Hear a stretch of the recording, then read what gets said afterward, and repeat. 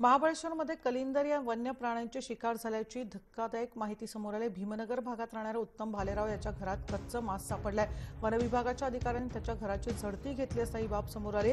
अधिक तपास केला असता त्यानुसार घटनास्थळावरून मिळालेल्या मांसाचे तुकडे कलिंदराचे असल्याचं स्पष्ट झालंय। त्यानंतर वन अधिकाऱ्यांनी आरोपीला अटक केली। वन्यजीव संरक्षण कायद्यानुसार त्याच्या विरोधात गुन्हा दाखल करण्यात आलाय। त्यामध्ये लपून ठेवलेले कलिंदर या वन्य प्राण्याचे कच्चे मांस पिशवीमध्ये आढळून आले।